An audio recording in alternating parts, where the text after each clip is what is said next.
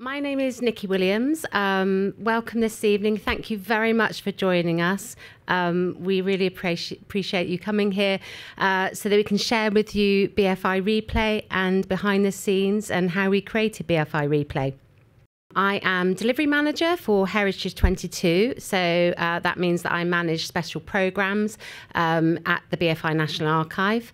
And this particular programme, Heritage 22, is a lottery-funded programme. It was a 5-year programme, and it comes to end this December 23. Our mission was to preserve, one of our missions, it was a 7-stranded complex programme, which I won't go into today because today we're concentrating on replay and videotape digitisation. But one of our primary missions was to preserve up to 100,000 at-risk, significant UK videotapes, 100,000 titles, and to make some of those works available to audiences. BFI Replay came somewhat into the process. The programme Heritage 22 was actually meant to finish in 2022, but we had a small thing called COVID, which got in the way of finishing the programme by then. So it was extended for another 2 years to this year. In that process, it became clear that preservation was our priority, and Dylan Cave, our curatorial expert, will talk a little bit about the selection process in a moment to you. But it became we became aware, and with our conversation with DCMS, that we also wanted to make some of this work accessible to audiences. So there's many complexities in that, which we'll go into. But BFI Replay, which started off as a library product when I came into post 2 years ago, was one of the access points for Heritage 22 and those at-risk videotapes. So BFI Replay came into being. Specifically, the DCMS and Lottery asked us to focus on libraries as a place for this to sit, as one of our last sort of open, democratic public spaces, public realms, and also in terms of digital poverty, giving access to UK-wide audiences to screen heritage, your screen heritage. So that's how BFI Replay came about. But we couldn't have done it on our own. We are the BFI National Archive, the leading body for screen heritage, but the RNAs, the Regions and Nations Archives, were involved in this programme and very much part of it. So that's our regional archive partners. We digitised their work from up and down the country. And Andy, right, our videotape digitisation manager, will talk a little bit about that. There's Andy there. But around, Andy will go into the figures, but around 50,000 works came from the BFI National Archive collections, and over 50,000 came from our Regions and Nations Archive film partners. And that was no small undertaking that we did to move that between us, to move those videotapes around the country. There's a whole plethora of suppliers involved in that because of the range of videotape formats that's involved that Andy will go into, but also the logistics of moving that stuff in and out of vaults and across the world, because we also had suppliers in other countries as well. So this is what BFI Replay looked like in its first iteration. And Mark Dugard is going to talk a little bit about the curation and the creation of the actual platform. But it is now available in libraries across the UK, and we keep rolling out every day. So how did we get there? How did we start? And where did it all come from? I'd like to introduce Dylan Cave, who's going to come up. And Dylan was the lead on Heritage 22 selections. Give Dylan a round of applause. And led the audit, so I'll let him take over. Do you want? Yeah, so my name's Dylan Cave. I'm the Collections Development Manager. I'm part of the curatorial team within the BFI National Archive, and what me and my team do are think about the ways in which we can bring materials into the National Collection, think about collections appraisal, and we also do a little bit of kind of deaccessioning activity in the rare cases that's ever needed. My team were very much involved in the kind of selection of materials, and that's basically what I'm going to kind of talk through today. Nikki's already said that the Heritage 2022 programme had multi-strands. There was kind of different aspects of it, and you can see some of the different strands there. But obviously one of the key parts of it was the videotape digitisation. And I should just say a word about how this kind of strand develop, basically. I think thinking about where we are in terms of the International Archive community, understanding kind of how we approach different types of formats, the kind of moving images held on. With film, we've understood for a while that if you reduce the temperature of the storage conditions around film and the humidity, actually bring them to below freezing point, we know that there's a conservation plan around film that are projected material in those storage conditions. The projections are that materials will last decades, perhaps even centuries in those conditions without deteriorating. Digital, very different model. It's all about making sure your ones and zeros are bit perfect, and then it's a strategy to kind of keep them alive, keep them migrated. That's basically how you adapt them and keep them preserved and conserved. With videotape, it's kind of caught somewhere between the middle.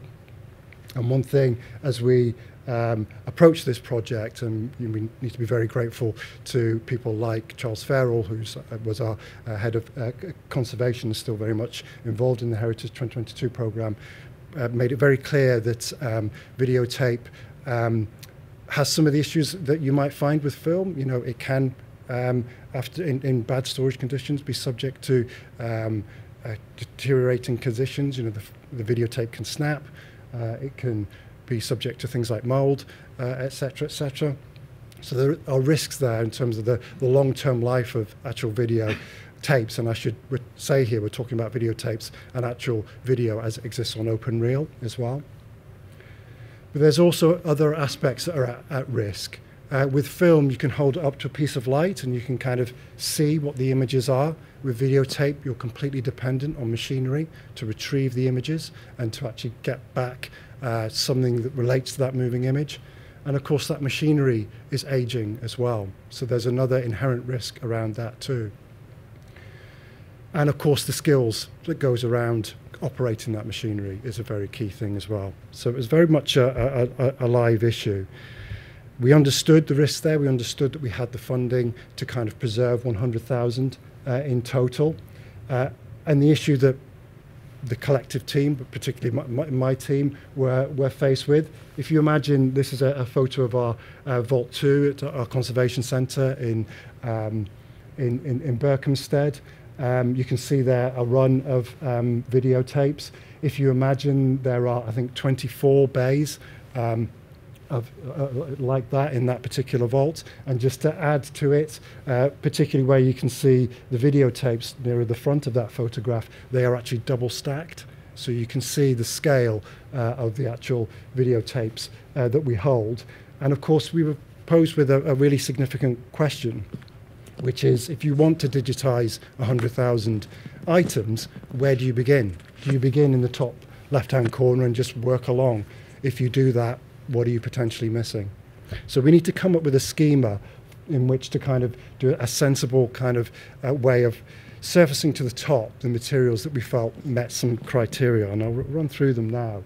So basically, there had to be an understanding of videotapes that were kind of at risk. Some are more at risk than others. I think, Nikki, we were talking about there being potentially, up to kind of 70, I think, different formats of videotapes. Some of them took off and some of them were very kind of popular. If you think of something like Digibeta, which became an industry standard, there's lots of knowledge around that, and there's a big volume of them. Some of the other formats are very kind of bespoke, and they require a particular expertise to extract images from.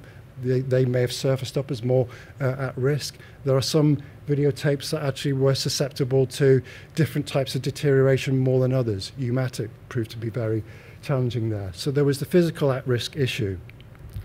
But we are driven curatorially, and it's really important to emphasize that we're never ever just talking about objects. We're always talking about the content on them.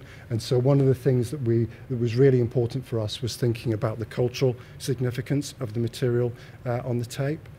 Alongside that, as you know, our target was 50,000 items. It was 100,000 altogether, but we're working across the nations and regions. My team were responsible for selecting 50,000 items, so half of them. We also wanted to think about the best material. I'll give you a very, very simple example here. If you imagine that we've acquired a 1-inch master of an episode of, let's say, Coronation Street or a quiz show, and we have that 1-inch master, and then we also have a VHS copy that's being passed over to us by someone who taped it off the television. The 1-inch master is going to be more integral in terms of the quality of the image. So in the two examples there, we want to be going for the 1-inch rather than the VHS. Associated with that was another criteria, duplication.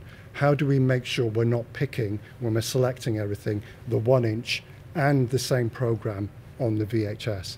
Because we want to get as much out of the 100,000 as possible. We wanted to do 100,000 different items. So that was a big thing that we kind of attempted. Again, this is just a snapshot that we often present around the size of the BFI National Archive collection. It's a lot of stuff in suspiciously round numbers, as a colleague of mine often says. But I'll just point out to you the 1 million plus television programs that we hold. Obviously, we were digitising in this project 50,000, so less than 10%. And how do you kind of find your way into that? I should also point out, actually, this digitisation project went well beyond kind of television programmes, and where it says 140,000 non-fiction films, there we mean actually non-fiction film and video. A lot of the non-fiction industry that was film-based in the earlier part of the last century, by the time it moved into the kind of video era, 70s, 80s, 90s, was a lot of kind of non-fiction film. If you think about industrial film, corporate film, sponsored filmmaking, public information films, a lot of the format there had moved on to video. So I think I've presented the problem, the challenge. How did we get into this stuff? One of the things that we did across the regions and archive was to kind of, before we started any digitisation, was to kind of have an audit of all of our collections across the national collections in the BFI, in the National Archives, in Scotland, Ireland and Wales, Northern Ireland and Wales, and across the regions as well. And we basically pulled together this kind of matrix, questioning what these video collections might be. I won't go through each of them, but just point out the kind of things that we were looking at. So, for example, grouping together works by the things in the yellow column there, trying to understand where this group of videotapes had come from and why they'd been passed over to a national collection. Alongside that, you might think about the green column there, trying to understand who owned that particular kind of piece of work there. And rights became a really kind of key issue in this project, slightly different for the area that I was responsible for, prioritising the work we wanted to preserve, but it became even more acute as we moved into the area that my colleagues are going to go into a little bit later, around how, once preserved, we present the stuff and be able to kind of offer it to the public. Once we'd done our kind of audit, we then brought all of these collections and we started looking at them together in order to try and work out which of the collections may fit some of the criteria I pointed out a few minutes ago more than others.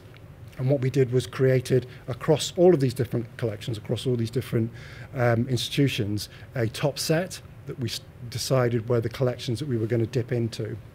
What I'll do is give you an example of not necessarily a top set, but actually a good example of something that didn't make the top set. So, for example, one of the collections in the BFI National Archive, thanks to our friends in Sight and Sound, was throughout the 80s and 90s, a collection of VHS tapes that they used for review purposes, perhaps, that passed over to us and are part of our kind of viewing collection. but they were VHSs of feature films. Now, obviously, the BFI National Archive will have negatives of feature films, The Red Shoes, The Third Man, you name it. And actually, the VHSs of those, we didn't feel that they should be digitized because we have the original film material. So that collection is a good example of something that would not make the top set collection. So we had our top set of various different collections. Then the issue was, for me and my team, how do you start going into each of those collections to pull out the information needed to make sure that you're actually picking the right items? And a big tool for us was our database and the metadata around that. By metadata, we mean the information around the material, so understanding basically a catalogue, a description of the elements held and what they might contain. When you have metadata like this, and this is a nice example of one that's been created relating to one of our collections, Video Nation, which we were able to kind of dip into and extract that information. Video Nation, one of the collections, is a really nice collection for us. Video Nation, for those of you who may recall, was a series that was actually commissioned by the BBC and played on BBC Two throughout the 90s. And what it was a collection of videotapes that people used as kind of video diaries at home. The BBC cut together those video diaries and looked after and produced programmes. We were not going to be kind of preserving that because that is the remit of the BBC and they looked after that collection. But the raw material, the actual videotape material that had gone into that and the video diaries by the individual contributors is something that has made its way to the BFI National Archive, and we thought this is a really good snapshot of kind of the forerunner of vlogging, the kind of thing that you might see on YouTube, kind of 10 years before we got to kind of online vlogging. So we thought that was a really nice period in our kind of video making history. So this is a nice data set of metadata. However, metadata doesn't always come in that nice way. And some of the other pieces of metadata we had to deal with were literally scraps of paper. So my team were involved in basically dishing out pieces of paper, trying to work out what the videotapes might be. I'll point out this, you see this area here? You can see along the top there, that's an old archive number, and you'll notice that it goes down A, B, C, D, E. And what that means is that on one physical cassette, there are 5 programs listed in that order, and that's how we understand that. And so that became part of the way we kind of found out what was on parts of the video cassette that hadn't made it to the database. When you don't have bits of paper, you have another layer of metadata, which is actually the raw material, the video cassettes. And there were lots of collections where we had to kind of really get down to that level. Nikki was asking me a couple of days ago about capturing the photographs here. If you imagine the image of the vault that I showed you earlier, knowing that we wanted to work with some of these collections, me and my team, we had 2 options. We could basically bring the cassettes to our desks and work through them one at a time, or another option is to go into the vault with a camera and actually take snaps and capture the metadata that way. We did that in the very early stages of the project, and it became a really significant factor for us because what it did was allow us to continue working during the pandemic. We'd had the foresight and we'd had the luck to actually take the snaps, and so my team were able to transcribe the images that they're taken during the time of the pandemic. We were very kind of fortunate to keep that momentum there. Once we'd captured the data, we then had to delve into it to work out what it is that we had. And this is just a snapshot to understand the type of research that my team were doing. So some of the stuff that kind of came through was some video copies. I know that's an audio cassette, but it's not quite the right image there, but there was an accompanying video cassette.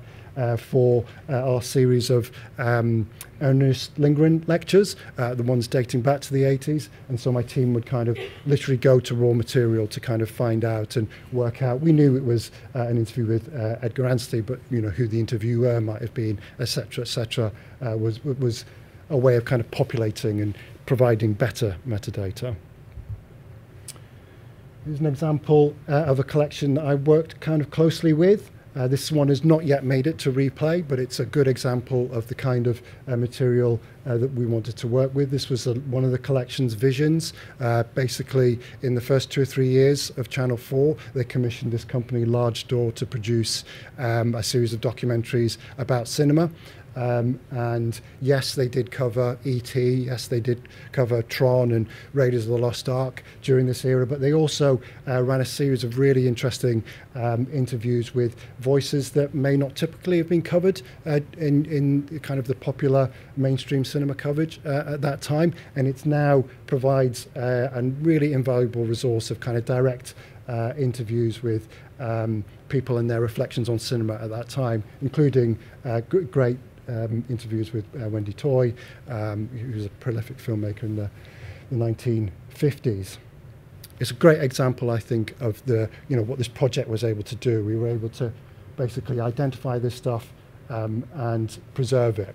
It's now no longer just on the video cassette. It's now in our digital preservation infrastructure, which is a great thing.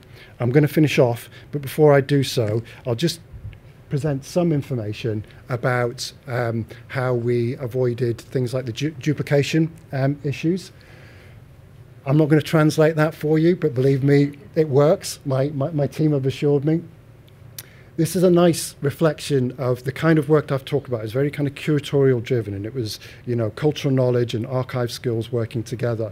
But with our big kind of data sets and thinking about our big databases, one of the things that's really interesting about this project was that mix of kind of cultural, curatorial, archival knowledge and kind of algorithmic responses as well. So this is an example of a piece of API kind of coding that you would punch in to kind of retrieve information back from our database to avoid the issue that I described earlier, where you're making sure you're not doing 2 copies of the same thing.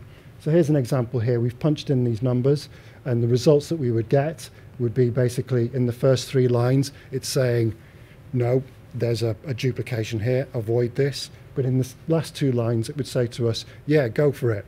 It's this Betacam SP.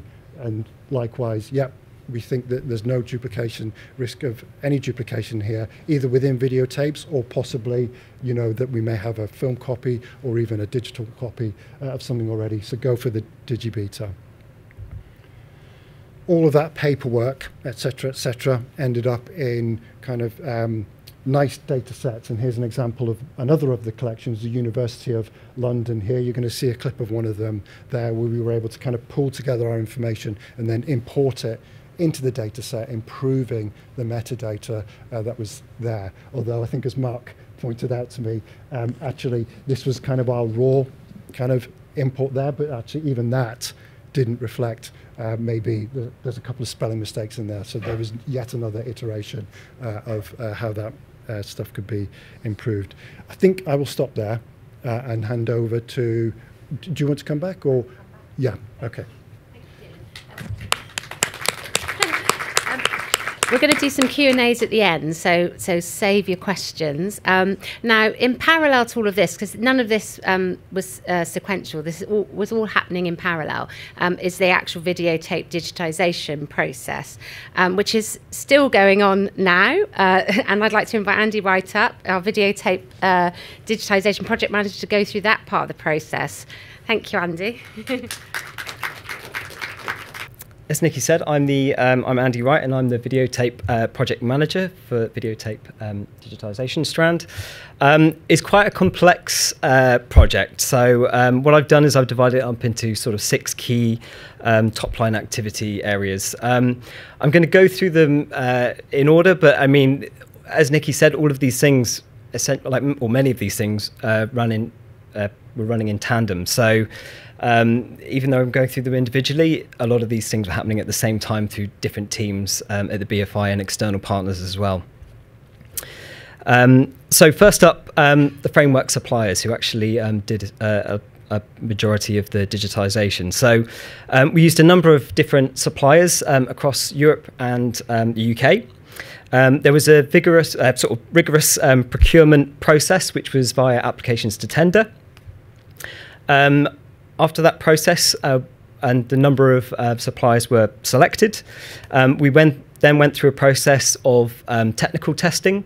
So this was testing the formats themselves. So we tested various different videotape formats, but then also the digital testing. So the digitisation itself and the capturing of the videotapes, the encoding, and then the delivery through to the BFI, just to make sure that whole process was working smoothly and ironing out any issues.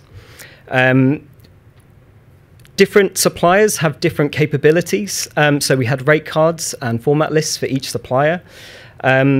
Each supplier could do pretty much most of the common formats. So that sort of included the sort of Betacam family.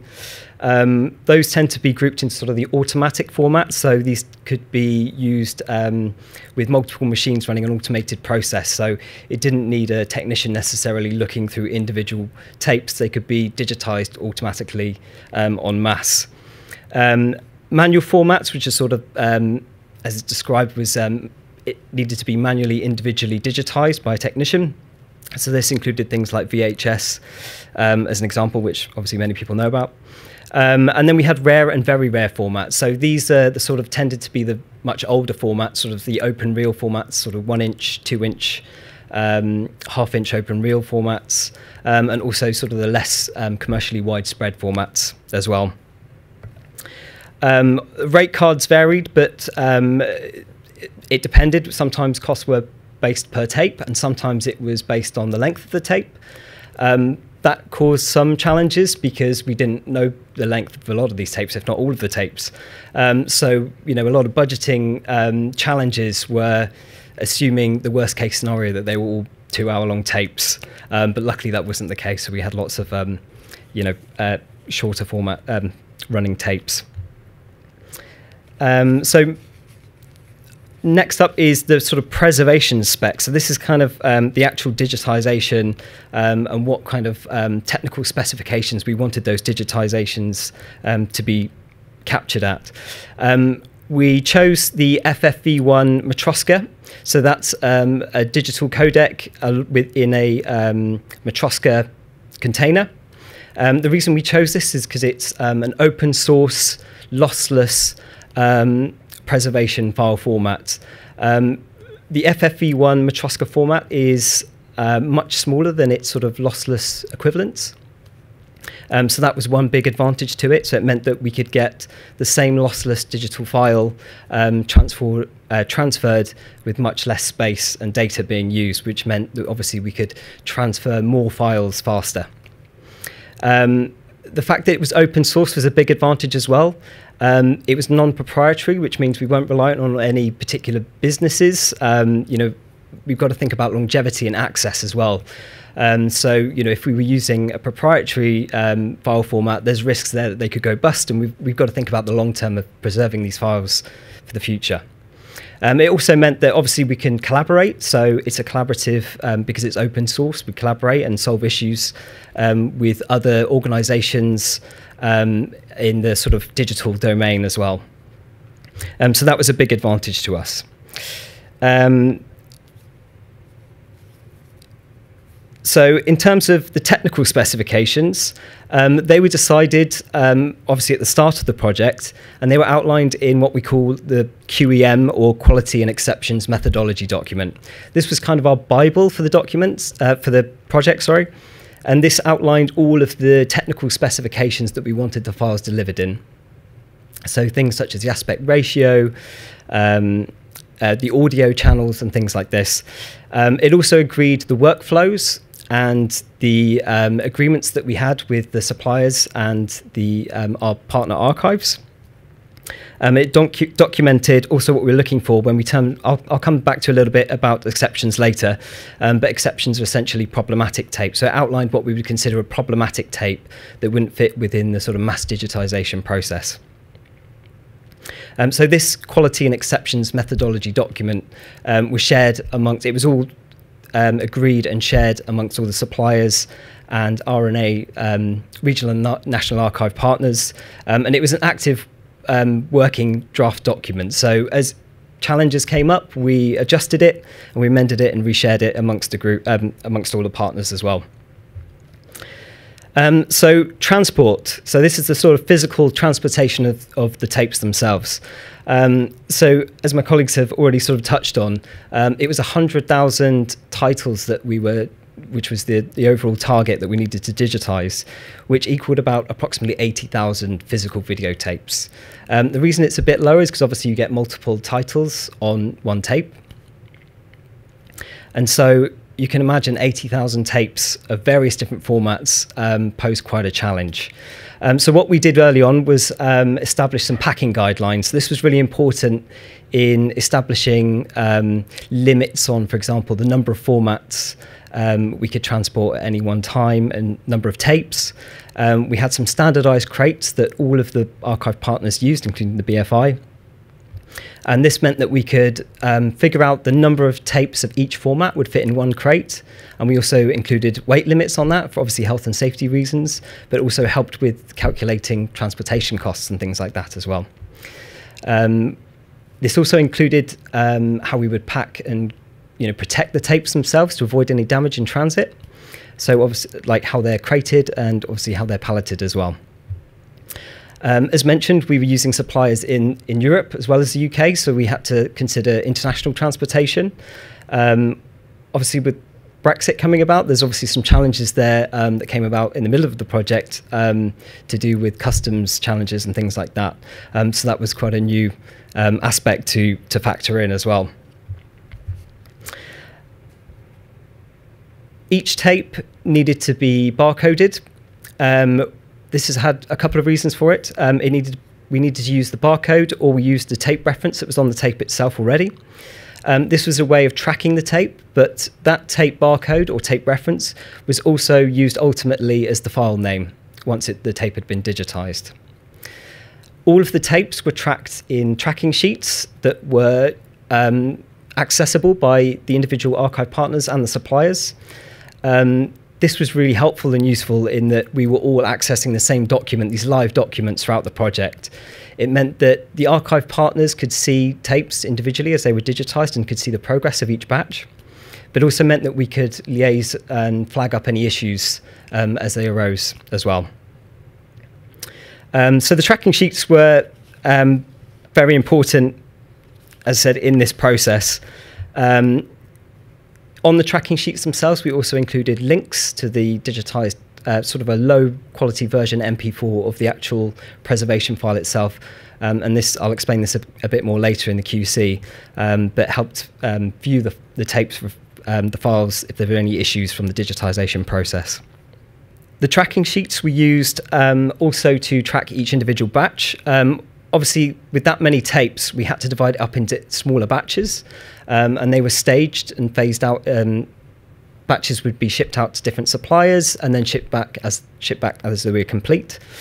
As soon as they were complete, they weren't necessarily shipped back straight away. The reason for this is that if issues were flagged up, we were able to catch them, and then the tapes would still be present at the supplier. So if the supplier needed to check the tape to see if the issue that might have been presented on the file was present on the tape itself, and they'll be able to confirm that on the tape and then redigitize the tape if needed.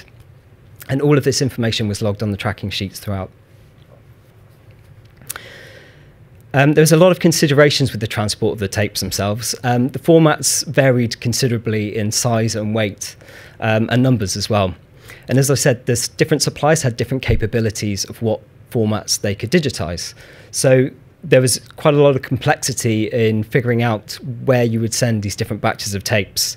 So as well as the rate cards and the different formats each supplier could do, it also included information such as the number of videotape players themselves of each format they had available. This is obviously a big consideration as well, because you don't want to send 1,000 VHS tapes to a supplier and they've only got one VHS player. So obviously, because that would take them forever to digitize. So things like this are another aspect of the complexities of working out the transportation of the tapes themselves. The tapes, as I said, were packed and sent to suppliers and phased in and out in different batches. As Nikki's already said, that digitisation process is still going on. We're almost at the end of the process. And as I've mentioned, the length of the tape was varied. So knowing how long it would take to digitise each batch was a bit of an unknown. So there's a lot of estimation involved with when batches would go out. So, we tended to give 3 months for digitisation turnaround time for each batch, but sometimes that could stretch much, much longer than that. And it would depend supplier to supplier and obviously their capabilities. As it's sort of been touched on already, the equipment that the suppliers are using is very old and not necessarily manufactured anymore. And so parts are liable to wear out and machinery can wear out. And so that was also a consideration as part of this mass digitisation project, is that tapes that were being digitised by the suppliers very much needed to be easily processed. If any tapes, showed signs of any particular more complex issues, they were put to one side, and that was considered an exception tape to be processed in a separate process, which I'll come on to in a moment. So digitisation and transport of the digital files themselves. So the suppliers, when they had the tape, would digitise them first to a MOV format, and they would then transcode them to our FFV1 Matroska for file preservation format. And it would then be delivered to the BFI via the internet. Well, not the internet, via direct link processors. The files were then checked once they arrived at the BFI. They were checked through an automated process. So we had software, again, open source software to process these. So it was the software would compare it against the technical specifications that we'd outlined in the QEM document. And it would also verify that there was no loss of data in the transcoding process. Assuming the files would pass that process, the files would then be ingested into our digital preservation infrastructure. So this is the sort of long-term preservation, sort of the final stage of the digitisation and preservation process. As for tracking and QC, I've kind of touched on some of the tracking using the tracking sheets with suppliers and our regional archives partners. But the suppliers themselves would do a lot of the QC. We had a minimum 3-point check for each supplier. So they would check each tape at the beginning, the middle, and the end of the tape to check for any issues. And obviously, as I said, if they spot any issues or any tapes turn out to be problematic for whatever reason, we had a list of possible issues that we'd already outlined and scoped out at the start of the project. So suppliers were able to quickly check any problematic tapes against these predefined issues with videotapes and put them to one side to follow the exceptions process. Another QCing process was the regional and national archive partners themselves. So as I mentioned, they had access to a sort of lower quality version MP4 viewable file that they could view through the tracking sheets. So we had a feedback process where they could view the files, and they had 30 days to review each file and then give us feedback, at which point we would flag up to the supplier. The supplier would check the tape. We would have our own in-house archive technical specialists also check the file to confirm whether it's likely to be an issue with the digitisation process or whether it could be actually inherent on the format with known issues with that particular format, or what could be expected generally from the videotape given its age and past use as well.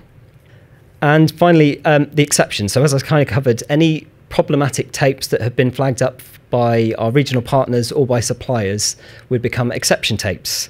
So as I mentioned, these tapes are problematic tapes essentially, but they are tapes that don't fit within the sort of predefined efficient mass digitalisation process that we established through the suppliers.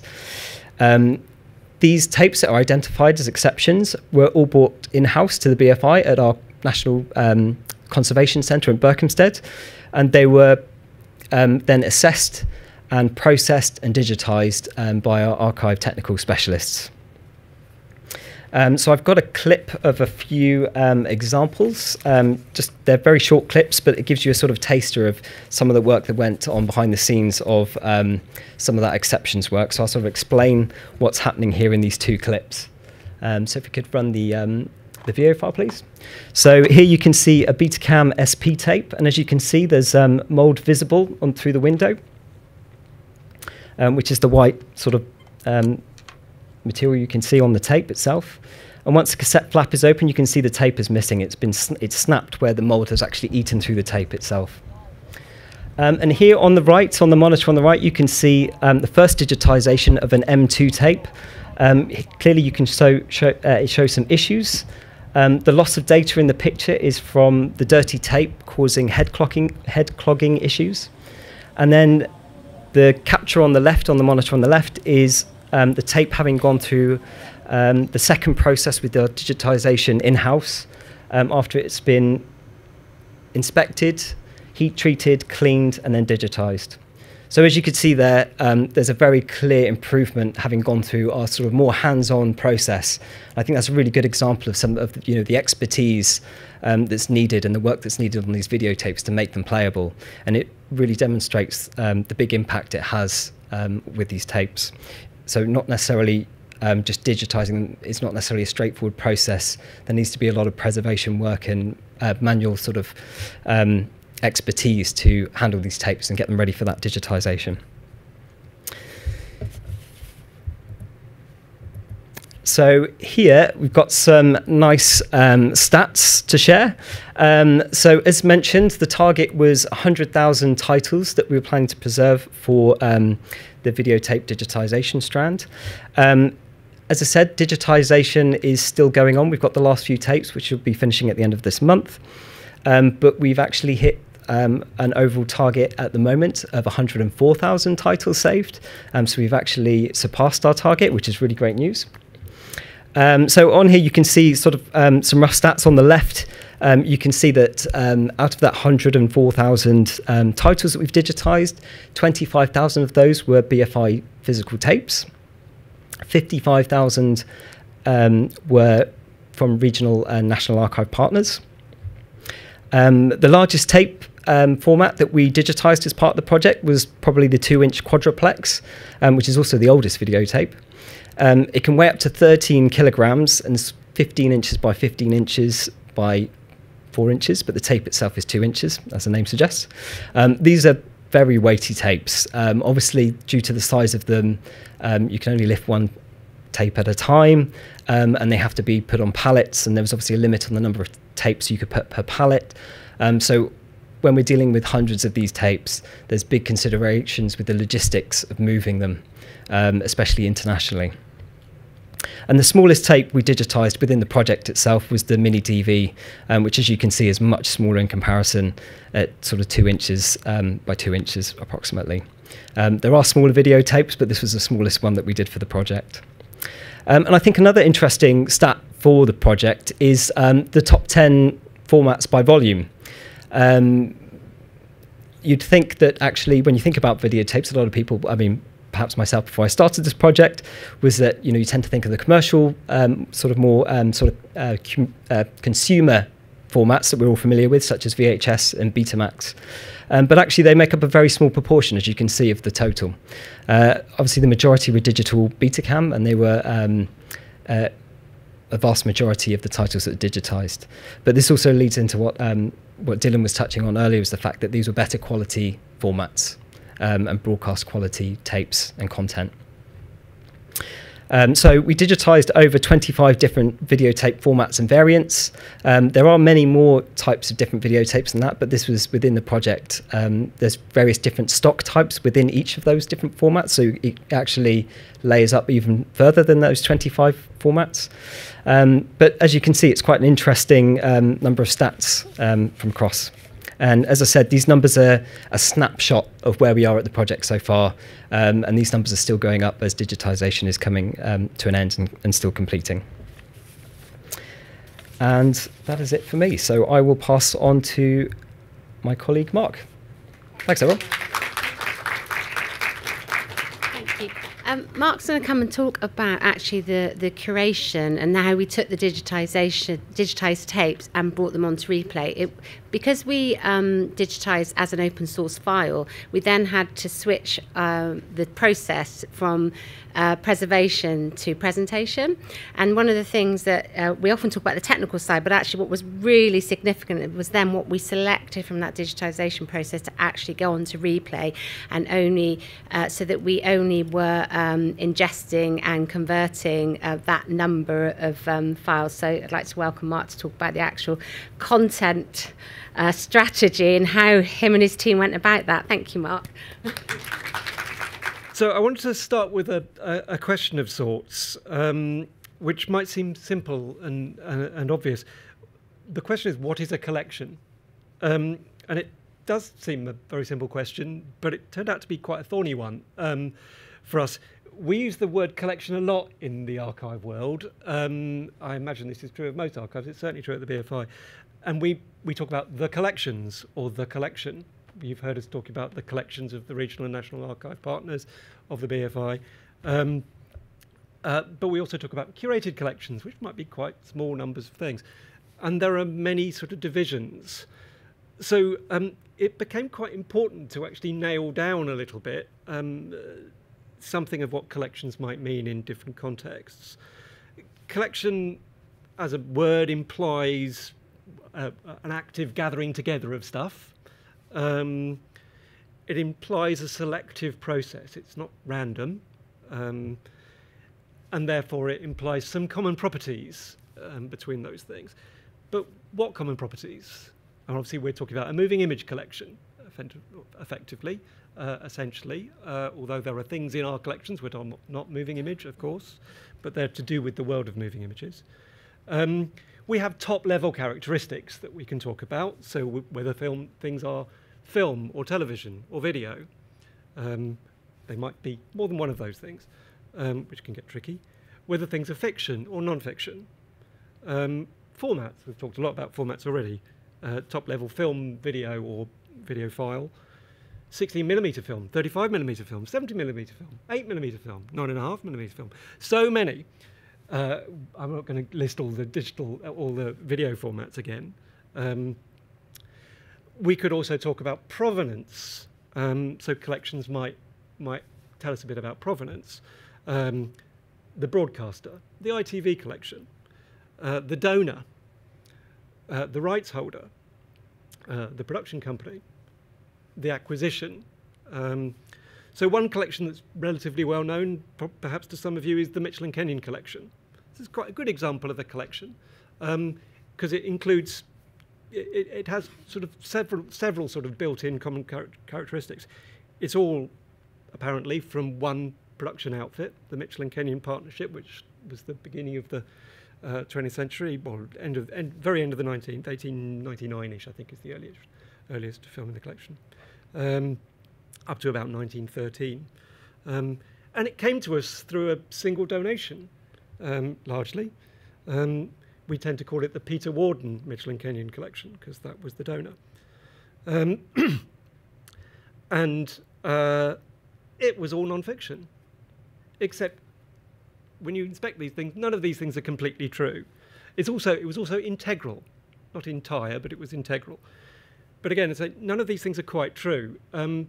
It is not the only Mitchell and Kenyon. It doesn't include the only Mitchell and Kenyon titles in our collections. It turned out we had quite a lot already, some of which we knew we had, others which we identified as Mitchell and Kenyon because of our greater understanding of that collection.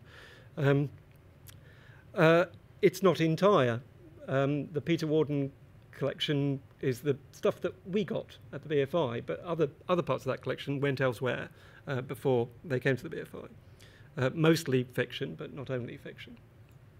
So there was a significant amount of fiction work that Mitchell and Kenyon had created. In fact, that was what they were really known for before we acquired this collection and came to understand it better. Anyway, I don't want to get into a long pre-video story, but I just wanted to sort of tease out some of the issues about what a collection is. And Dylan mentioned a little bit about the audit. And the reason why I'm saying this stuff, I suppose, because it is touching on pre-curation, if you like, but it isn't really, because all of these things are curatorial issues. the process of making decisions for what to put before a public audience begins with selection. This was a preservation project, as I think Nikki said at the beginning, but it was a preservation project that came to have a necessary public access component. And so all the preservation decisions we make affect the public access outcomes we later kind of sculpt, if you like. And the collection entities we were able to sort of describe in that audit process, created challenges for us. So this is a random collection of stuff. I'm not going to address these things particularly. There could be a quiz at the end, if you like, about how many things people can identify. Anybody gets all 27 deserves a drink at least. I can't, to be honest. I think I've forgotten some of them. So the collections that we were able to identify, the collections that sort of already kind of pre-existed, those top-level collections, the film collection, the TV collection, the ITV collection, the big donations, they weren't actually terribly helpful in lots of ways for what we needed. So the audit process itself demanded that we created new collection entities, many new collection entities. I think it was about 70 in the end, wasn't it, Dylan? And we spent a lot of time wading through enormous spreadsheets. 40, 50,000 lines was common. Trying to sort of identify patterns, and there were some obvious ones. We could talk about donors, and we did a lot of looking at donors information. But the question was, how kind of useful did these decisions that we made early on become later in the project? So we were trying to marry the information that we needed for preservation, for curation, for rights, and ultimately for creating our public access offer. And I'm not sure we completely succeeded. I don't think it was ever really possible. And inevitably, the interests of preservation, because of the scale of the project, were kind of paramount. And we were never going to offer 100,000 titles, by the way, or 100,000 items to the public. I'm afraid, not in one go anyway, because of the complexities of things like rights, quite apart from just the sheer scale of the task. So the problems in those of those collections were things like the scale. I mean, as I think was Andy said, 2/3 of the videotape collection is television. So television as a category is not very helpful, and the data wasn't easily parsable to, for example, talk about genre. We did a little bit of identification by genre where the data was kind of obvious. We ended up with these very, very large units, and we really had to find other ways to start understanding it better. It's worth saying at this point, and I'm not sure if it's come out as if it's been obvious in some of the talks so far, but we were not familiar with these 100,000 items in full. I haven't personally watched them. I personally watched a number of them. It doesn't come up to a very high proportion of that 100,000. And I hadn't watched lots of them before this project. So it wasn't one of the better known bits of the collection. We know the film collection proportionally rather better than we knew the videotape collection. It was more accessible. We didn't have the equipment to watch quite a lot of these video formats. We had our DVD players and our VHS players and our Betacam players, and not very many of the other players we would have needed, accessible to most of us. So we needed to kind of find a new way. And one of the things that we did at the start of sort of fairly early in this project, a little bit kind of into the audit, as I remember, but ahead of the kind of final selection process, was to start doing what we called mapping the video landscape.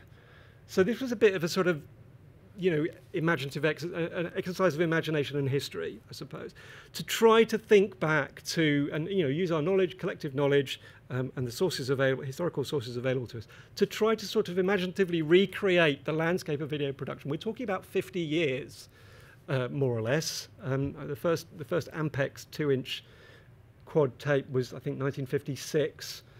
They were sort of bedding into television in the late 50s, early 60s, and the last video formats were around 2010-ish. It sort of began moving to video file rather than physical tape. So we wanted to understand that video landscape, if you like, the ecosystem of video production, which is a pretty rich thing. Television is, of course, by far the largest component of it, and that's the bit we understood best, and that is an enormous subject in itself. Videotape was not all television production, but it was by far the greater part of it quite quickly. Film was used for, as I'm sure many of you will know, for kind of high-end production. International sales was quite important for film, because video didn't travel so well, and not all countries had a sort of thriving video industry. But so video really kind of changed the landscape of production. But it's not just television; it was, you know, whole new sectors were thrown up. Music video being a well-known one, but, you know, all sorts of production. I mean, Dylan, you alluded to training, industrial video and training video. There's charity video, lots and lots of different things that we kind of identified in our data sets, and you know, fleshed out our understanding of this. So that became a really important exercise in the selection process as well, because we wanted to, I mean, we were concerned with at-riskness, we were concerned with cultural significance, but we were also concerned to be representative of that kind of ecosystem of video. So, you know, we wanted to save the insects as well as the kind of the higher mammals, if you like. Some of the insects. So, having done that exercise, we wanted to sort of take it from the other end, I suppose. So we wanted to understand our potential users. As Nikki said, we knew we wanted to launch an offer in public libraries. So we did some research, or some colleagues did some research into UK public libraries and their users. Sort of separately to that, we began workshopping with BFI colleagues about the kind of thing that we could kind of product, if you like, that we could build with the material we had. And bringing those two together, we identified some themes. So libraries, of course, are very much situated in communities. They're public spaces in a particular locale. They're places where people do local historical research, and all sorts of local groups might meet. So themes that emerged from that were essentially three main themes. So one was place and community. One was shared memory, local or national. And the other one is one that the BFI and its partners tend to bring to anything, which is screen history and culture. So the nature of our collections obviously supports that, and those are the stories that we're comfortable telling, and I'm not apologising. We then kind of took that further with kind of curator workshops, bringing together colleagues across our team to kind of scope out, working from the content, how we might address those themes. And out of that, and it fell to me, oh joy, to put that together as a content strategy. A strategy that kind of set out how we would curate that content for audiences in public libraries. Now, that's an act of imagination. It's not science. I mean, you can be informed by all sorts of things, but in the end, and you know, we were informed by the research and our understanding of those audiences. But in the end, turning those lists of videotapes and their contents, which were quite abstract to us at first, many of them. I've lost count of the number of titles I've seen called sort of, you know, FC124 and that sort of thing. Not all of them very self-descriptive. Turning that into something to put before the public is an imaginative act, not a scientific set of principles. And it has to be, of course, based on the content available and the stories we find in it. And fundamentally, I think, you know, when we talk about curation, I think storytelling is a huge part of it. So we came up with an approach built around what we called the three, well, initially three, later four pillars. So these were sort of broad, top-level narrative categories. They were the time machine. So this was fundamentally about things about events, major historical, national or local events, things that had happened. So we had quite a lot of material across our various collections on the miners' strike, 1984-85, for example, on the AIDS pandemic. We decided we would have collections on the major decades as far as possible, of the history of video. There's one coming on the 80s and 90s. It's maybe more of a struggle, as it turns out, based on the regional national partners collections to do the 60s and 70s, but we'll do our best. But we also, one of my favourite collections, it would have been great if the right slide was up now, but that was never going to happen. One of my favourite collections from that one was That Was the Future, which is a look from sort of the now distant past on I guess what our world would be like, the world that we now live in. I'll show you an example in a moment. We had, our second pillar was the making of us. This was split into what we called among ourselves nationwide collections, so ones that all of the archives could contribute to. So these were on things like how we worked, how we learned, what we read, which is quite apposite for public libraries. That actually works. Kathy Acker is in our What We Read collection. Serendipity. Then we had our regional and national collections, so Our North Wales, The Great Midlands Pub Crawl, Silicon Fen, Keeping London Moving on transport. Then we had our screen stories. So Behind the Screen, which was interviews with filmmakers, programmes about film and television production and the like. TV soaps, proving already quite a hit. Kids TV, multicultural TV. A collection called Be Careful Out There about public information films. And coming soon, I hope, the story of video itself. And finally, we had a sort of wrap-up collection we called Closer to Home, which was where the RNA's Regional National Archive partners could sort of bring together their own collections so that people could find them. So there was there's a Scotland section and a Midlands section, a Southwest section, and so on.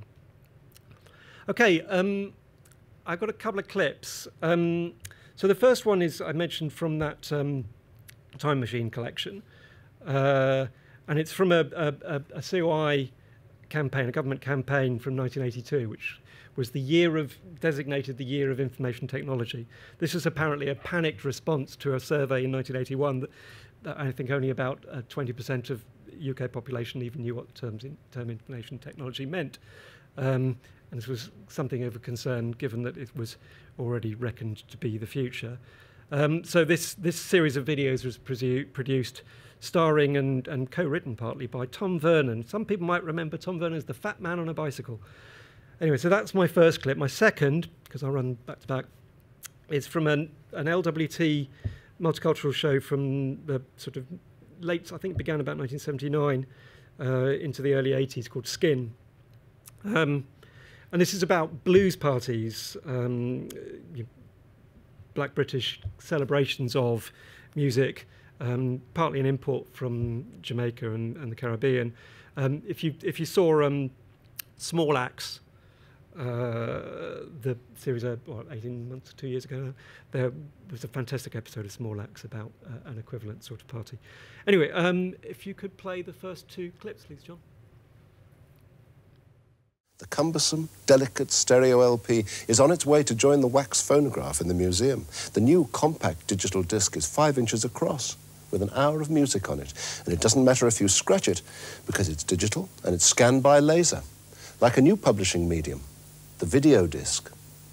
Now look what you can do to this. Draw a nail across it, and it still plays. It's because of all these club closures that the blues parties have begun to revive again. Once more, West Indians in London have nowhere else to go for the kind of Saturday night entertainment that they want. The trouble is, the new generation of blues parties breaks more laws than before. Relations with police are in a worse state than ever, and community workers are genuinely worried that the new wave of parties could end in racial clashes, as white neighbours on council estates where blues parties take place can no longer stand the noise. Yeah, I mean, interesting framing, that one. I'm not sure whether an equivalent programme would put it quite like that. Also, the video disc can bear a certain amount of scratching, but I mean, in your dreams, is it indestructible? As we now know, hindsight. So, want to talk a little bit about challenges just to conclude. So, and we've already addressed some challenges already.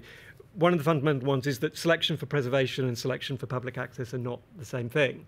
Many of us came into Heritage 22 on the back of a previous project, Unlocking Film Heritage, out of which came Britain on Film, which was quite successful. That project was fundamentally a public access project from the start, and the selection criteria really, reflected that. So we intended to do something called Britain on Film. We intended to have representation of every element, as far as we could, of every kind of region and bit of the UK. Actually, every political constituency we were trying to do. I'm not sure we quite got there, but we did a pretty good job. So you start from a different place if you're going to do public access from the start.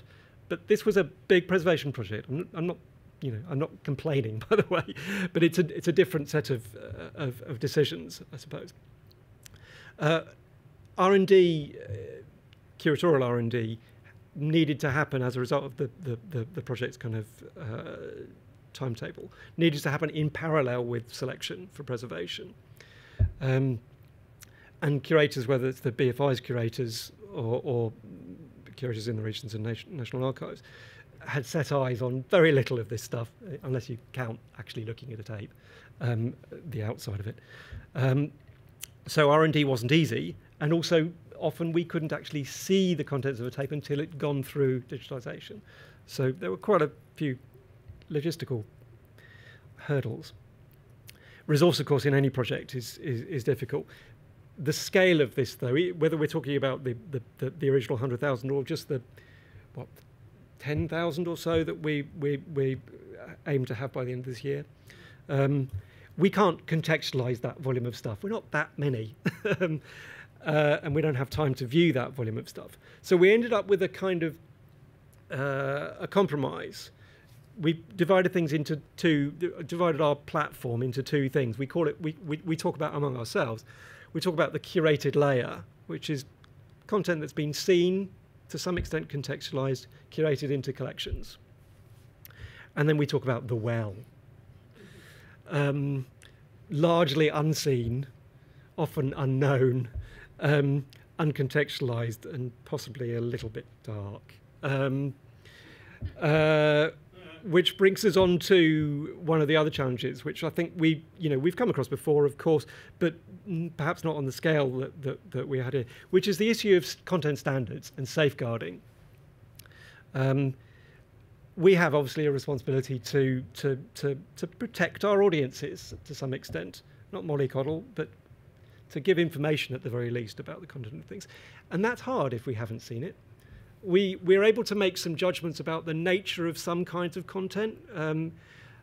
We were fairly confident about some types of content, but we're dealing with a period here, with the age of video, as I said, roughly the early 60s, bits of late 50s, but roughly the early 60s to the 2010, but encompasses things like light entertainment in the 1970s and 80s, pretty rife with racist, sexist, homophobic, ableist humour, plenty of other problematic material. That's not the only kind of problematic material. One of the categories that proved a challenge was medical training video. We have quite a lot of medical training video. It's quite graphic.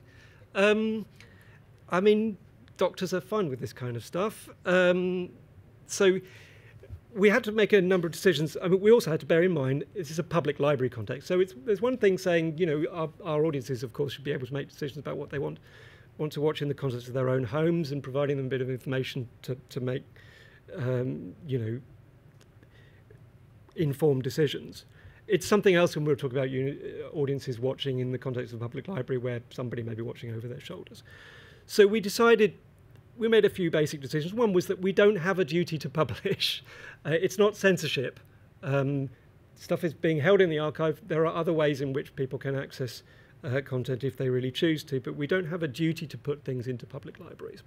So we did make decisions on things that we thought were not appropriate, including some medical training films. We developed a set of guideline principles for recognising sensitive content. Sometimes it was identifying types of content that might be problematic. For example, even things like films and training videos by disability charities would include terminology that we would not feel comfortable using today. Sometimes it's appropriate to simply include a warning to that effect. Sometimes we might take more radical action. But we needed to establish some guideline principles. These were reflected published guidelines from organisations like the British Broadcast, the BBFC and the BBC.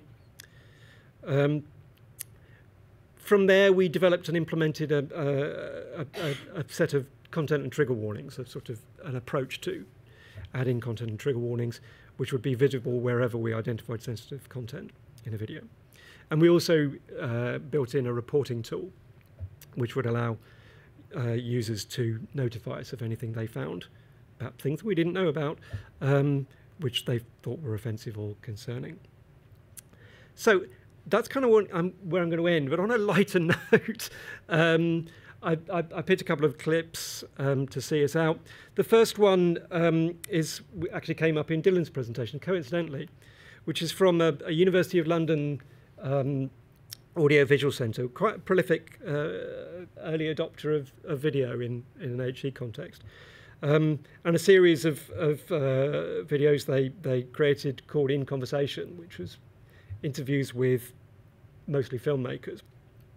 This one is from 1972 and features, well, the clip only features Mike Leigh, but it was an interview with Mike Leigh and Les Blair, who director-producer partnership on the film Bleak Moments, which had fairly recently come out, released by BFI, Mike Leigh's first feature film.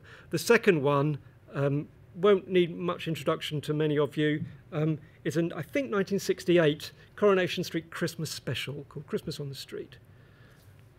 So I will end there. Thank you. I think the main thing about Bleak Moments in relation to other films, apart from the budget thing, was that in fact we were able to make a film without any compromise at all in terms of the content, in terms of everything that went into the film. There were no pressures, except the pressures that arise out of doing things on a low budget, but there was complete freedom, artistic freedom. And that relates to the question of where we started, in that there wasn't a script, actually there wasn't a dialogue script. There was an idea, there was a basic outline for the sort of theme and the sort of characters we were going to explore, but in fact we we were successful, luckily, in being able to do what we wanted to do, which was to rehearse for a long period before shooting anything, and doing a lot of improvisation. Now that old Jungle Drums has had the best of the bird, perhaps we can make a start. Oh, I hope you like it. Well, seeing as how your mother's had all the breast, I hope we do. We could have told you how to make the most of it. Well, I like to do it myself at Christmas. Aye, so we notice. Martha, goodwill to all men includes Minnie Colwell. She may be willful, but she's human, and she is our friend. Thank you. I hope you recognise some of those old films there, old programmes. So we are running a little bit behind, so we wanted to allow some time for Q&As. But finally, we have Katie Reddington. Last but by no means least, so Katie was really significant. She's our outreach librarian at the BFI Reuben Library. And as well as in her day job, because everyone here at the BFI, I wanted to point out, was been delivering the lottery programme on top of their day jobs. So I have a lot to be thankful to for as well as delivery manager. But Katie led on the rollout of BFI Replay with the Replay Library founding network and across the UK. And I just want to bring up Katie just to talk about the next steps then and how we sort of worked with the libraries to do this. Thank you. So I'll be quick because I know we're running out of time a little bit, but I'm basically going to stand here and talk about how amazing public libraries are and how important they've been to the process we've gone through on the Heritage 2022 project. So I'm Katie Reddington, as Nikki said. I'm an outreach librarian, and I've only been at the BFI for 2 years, so I was sort of very quickly brought into the Heritage 22 project to help with outreach and engagement across our library services.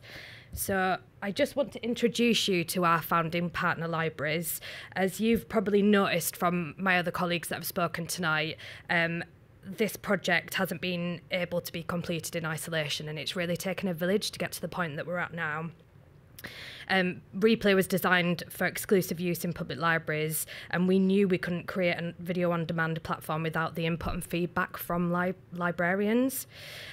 So in as early as 2019, colleagues in the BFI digital team, who are the people involved with actually developing the platform, they reached out to our regional and national film archive partners that we've talked about a few times this evening, really to ask for introductions to their local libraries, to people that they've been working with for years. You know, the BFI has great connections with libraries as well, but we wanted to connect RNAs and libraries together as well. When I say RNAs, I mean the Regions and Nations Film Archives, by the way. And really that sort of instigated the beginnings of a collaboration with libraries. And these initial conversations resulted in what we now call the founding partner libraries, all 12 of which you can see on screen. I'm not going to read that out.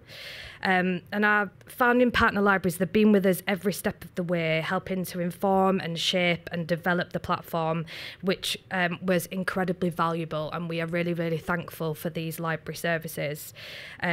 We didn't want to create anything in isolation, and we wanted to make sure that everything we did worked for libraries and for the people that go in to use library resources.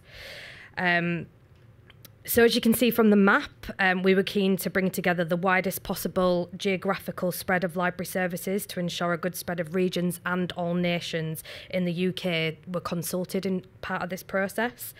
And so it's my job to work with all members of the Founding Library Partners Network and to understand their library service setup, to encourage knowledge sharing, arrange feedback sessions, and set up initial BFI Replay user testing, and ultimately soft launch the platform across their library services. So, how did we go about it? So our initial steps were to do some sort of discovery work with libraries to explore how they're run, and it won't surprise you to learn that all libraries are run differently. Our 12 founding partner libraries are run by local authorities, some are Arts Council funded, charities, and all of them have a huge amount of volunteer-run branches. So it was really important for us to understand how libraries operate and who are using the spaces and the resources. So we reached out to partners, including the Reading Agency and to Libraries Connected, who, if you've never heard of them before, are organisations that work with library services across the UK. And they were able to provide us vital information and guidance about this project and how we develop something with them in mind.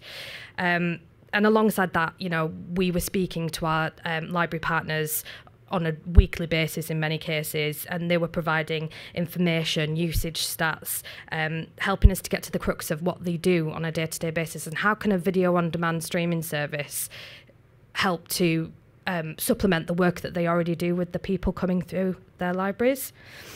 And concurrently to that, we were running many Zoom calls and in-person in-depth research sessions with our librarians just to discover how they envisioned streaming service would work with their library users as well. And that really was the most enriching part of the process.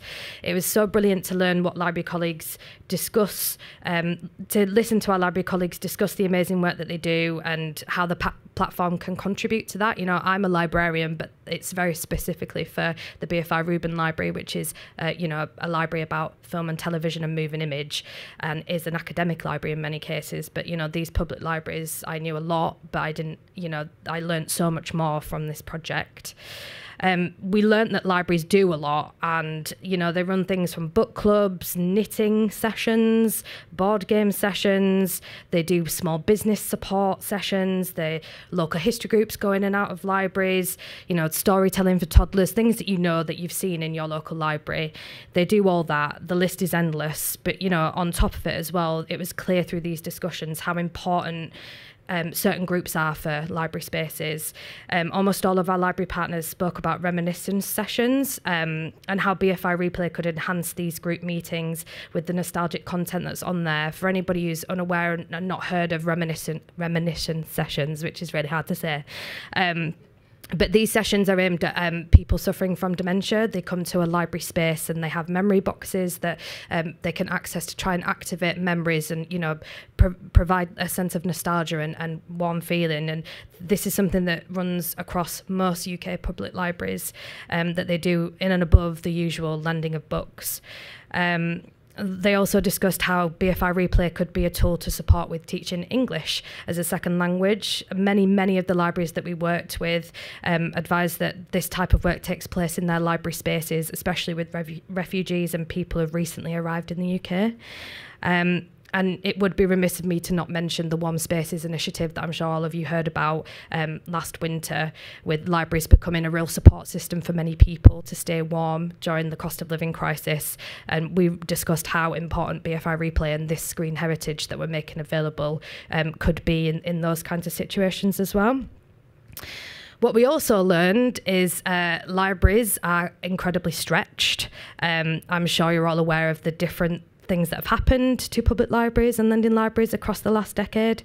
The landscape's quite different to what it used to be, and library teams were in full need of support to help roll out a brand new product to their library users and to their staff as well.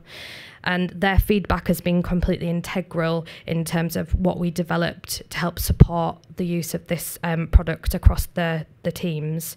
They gave us a huge amount of feedback on creation of materials to help support the rollout, and we also did a lot of work with the British Library and the Reading Agency and Libraries Connected as well to fully understand what staff need to promote and utilise the platform.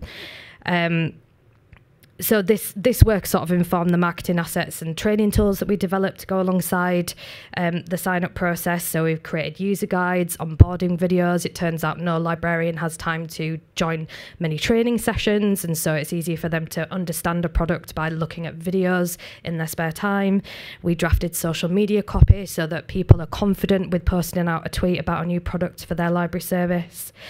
Our library partners were also really fundamental with just the actual testing of BFI Replay before we were at a stage to launch. Even when we were at the minimal viable product stage, basically at the stage where the platform was just about ready to be tested and potentially broken, it was at this stage that we went out to libraries. We asked library users, people that are going in regularly along with staff, to have a look at the platform, tell us what we're doing, tell us what we need to improve, what would be more important for libraries. And it was from these feedback sessions that we did get some development. Oh, I'm lost my track here. But basically, it's from these sessions that librarians said to us, it's really important that there is a collection that's related to sense of place. And that's where the pillar that Mark was talking about, closer to home, comes in. We realised that people are really keen to connect with their regional stories. And so that pillar was designed with libraries and library users in mind. Oh, sorry. They're also extremely instrumental in the development of our authentication process, because not only do we need to digitise videotapes, but we also are providing access to them via a platform, but we also need to find a way to sign libraries up in an easy way that will be able to allow us to whitelist IP addresses and allow access. And so our library services were really important in helping us develop that process, which has resulted in a portal access management system that we fondly call PAM, because that's the abbreviation. And once PAM was ready to go, we signed up our founding library partners first, and we began the rollout of the platform across their services, running soft launch events across the libraries to ensure the platform worked as we expected, and because we really wanted to celebrate with our library teams and for all the work that they did in developing this platform. I'm sure I've missed out a huge amount of stuff, but hopefully that gives you an overview of how important public libraries were to us and the development of this access side of the programme. I just want to finish off to say that we did launch the platform nationally in March 2023. So you can see on the map currently, the initial take-up has been fantastic. BFI Replay is live across 85 different library services across the UK, which equates to about 1,760 branch libraries. this isn't the end. We've got new material that will continue to be added to the platform because the project is still running until December. Further resources are going to be supplied to libraries, which includes toolkits and activity packs, ways that we can get people to engage with their screen heritage in their local library. And I sort of wanted to conclude to say that, you know, you've heard from all our colleagues here tonight that Heritage 2022 project has required a massive amount of collaboration between the BFI departments and the organisations and partners we've worked with, and no small amount of innovation to do all that we said we would do within the time frame and resources we had to do it in. It's been a 6-year project that's seen 3 babies born to members of the team and has also seen the birth of BFI Replay, perhaps the most important baby of all. A streaming platform for our nation's screen heritage designed especially for public libraries. Thank you. I just wanted to add to all of this is, I think Katie just said at the end, although Heritage 22 as a lottery-funded programme is coming to its end, obviously BFI Replay and the digitisation of materials and the ongoing curation and investigation, I suppose, of those digitised collections will continue in business as usual at BFI. And BFI Replay is its first iteration.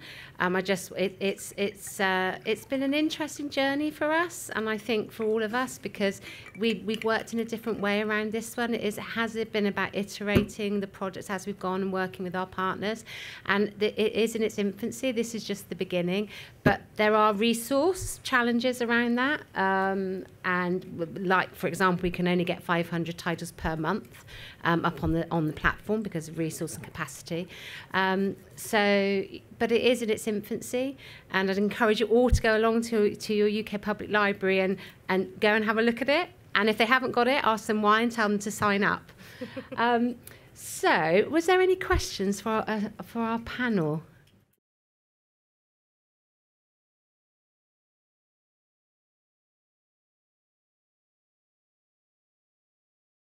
I would say, as Nikki pointed out at the start, the project was born purely for public libraries. That was the Esme Fairbairn Foundation, one of our funders for the project. They were really keen to for us to develop something with libraries in mind, because they see it as the last civic space where people can go for free. So that's why the project was developed for public libraries. I know Nikki sort of discussed how this is the first iteration of BFI Replay, but it's worth noting we've not really covered it in today's talk, but rights is obviously, you know, something that the BFI has to clear in order to make anything available, and it's been a huge and rigorous process to rights clear for public libraries. So I just wanted to shout out our rights team for all the amazing hard work they've done. Yeah, we're at about 11,000 rights cleared at the moment for BFI Replay, and yeah, it's as you will know, it's complex in terms of the rights holders, donors. Funnily enough, also it was really central to DCMS. That they wanted us to focus on a library product.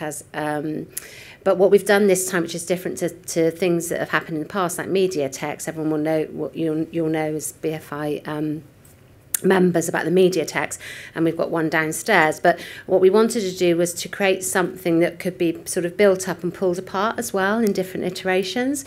So it's been built in a way from the back end that we can pull it apart, and we could take titles off that we didn't have rights and clearances for in libraries, because it's a walled garden. It gives more protection to those titles and our partners. We could pull it apart, which is what we're looking at now. We could pull it apart and create another version of it, which would be which could sit outside of libraries, which would have a different set of content on. We at the BFI, we obviously have an approach to risk, one approach to risk in terms of titles, and our partners, the archive partners, have different approaches to risk as well in terms of, and it's an ongoing discussion, isn't it, about IP and copyright and protection of the work, which our partners, you know, share with us, and so we're trying to manage that all the time as well. So I hope that answers your question, but we do intend for this not to be the only place that it will be, but it is the beginning.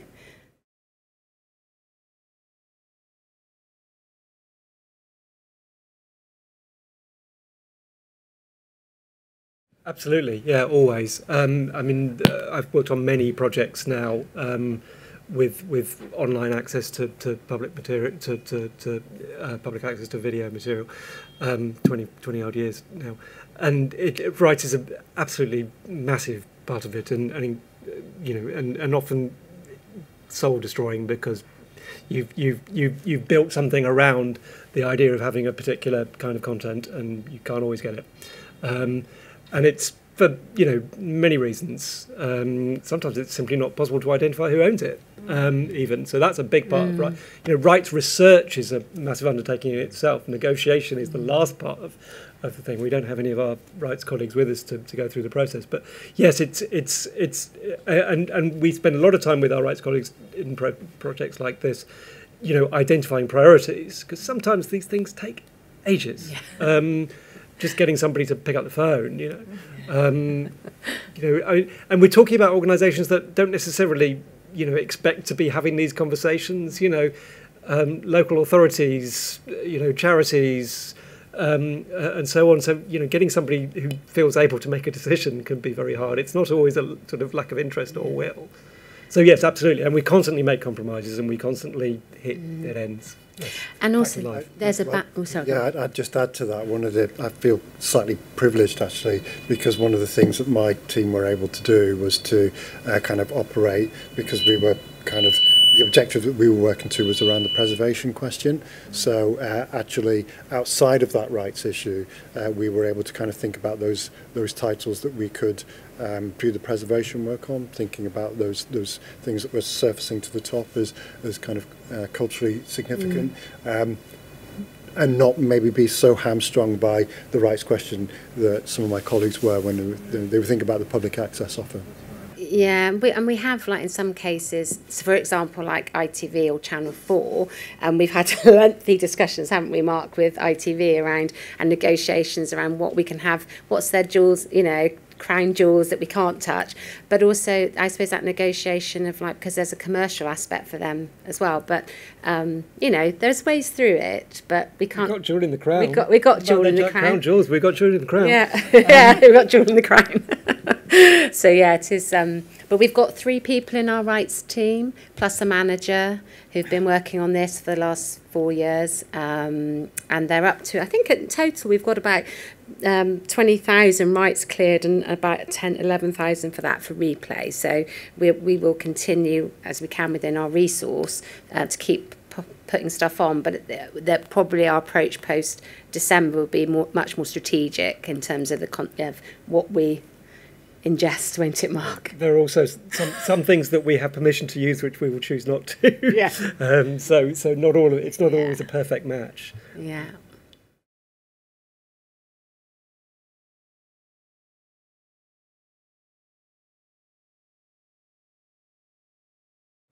Perhaps, yeah. I mean, it does outnumber.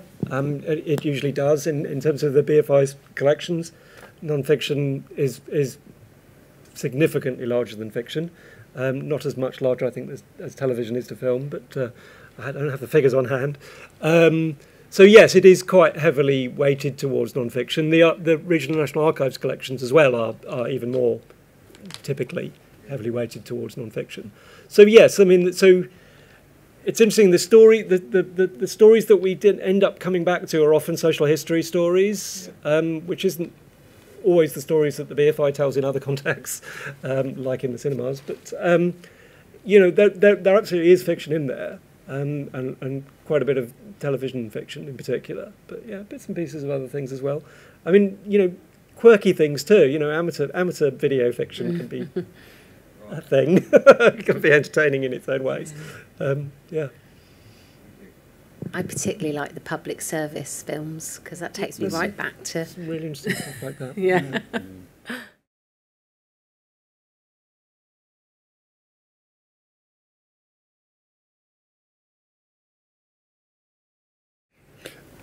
Well, I mean, what I would say to that is that this project is very much focused on selection of the 100,000. What that did not mean, of course, was that the stuff that's fallen out of that is not stuff that we would still like to continue to do.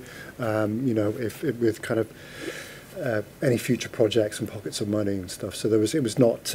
It's something that we were trying to focus on in terms of the greatest need in this particular moment, and that was what was kind of driving us there. That was kind of factoring into it, but it was not exclusive in the sense that, you know, if it didn't make the 100,000, then that's it forever.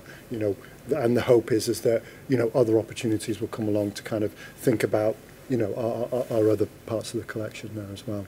Is that what you were driving at? I mean, can I add to that? Because I mean, the other thing, of course, the tragedy at the heart of the story of video is exactly that. So much it's survived so badly, particularly for certain periods, and many of us will be aware of the particular tragedy of sort of 1960s and 70s in television, which is really just leaves gaping holes in what I call the fossil record of video. And so yes, that was, I mean, it couldn't really be at the heart of the project because the project is about preserving what we have, but it does make it more imperative, preserving what we still have. And of course there is probably, though less and less, bits of video out there unpreserved, and that's kind of, that does gnaw away a little bit.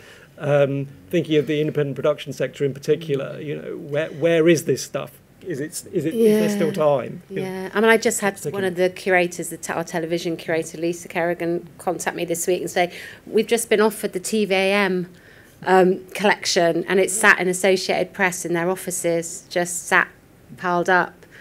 But, you know, it's like we need the resource and we need the money to bring it in, to accession it, for my esteemed colleagues to do all that work around it. But this, you know, this is kind of what happens. It's just sat, and I'm guilty too. I've got stuff in my attic, not looked after or preserved. But I suppose the magic as well is that, I think, is that also that thing about when you put a tape in, you don't know actually what's going to be on it or what's not going to be on it. And that was the thing that everyone had to work with, because you didn't and there's a lot of times with Andy would ring me up and say, oh, actually the barcode on this tape, Nikki, isn't matching what it said it was.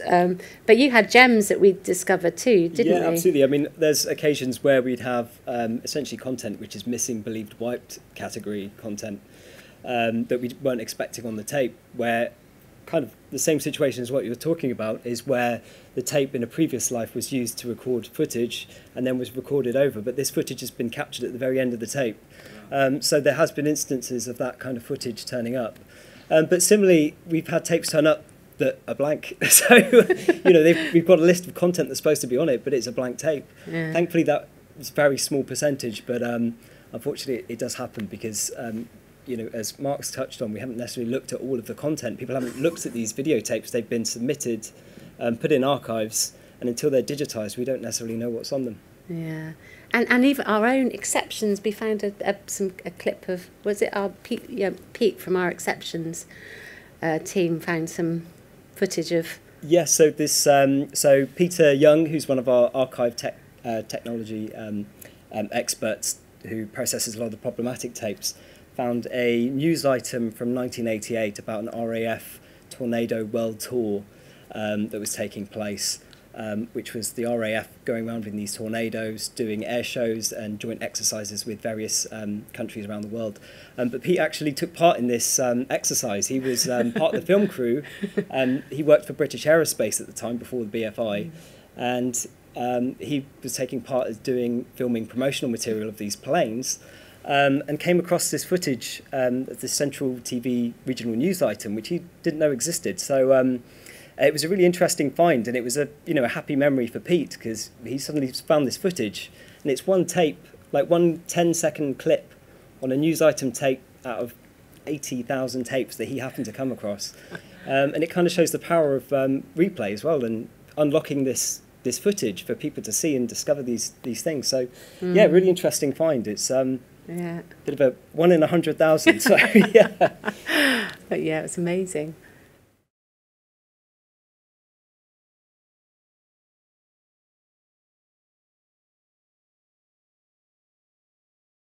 Absolutely, it's a really good point. So it was actually one of the biggest challenges of the project is actually the data size and transfer itself.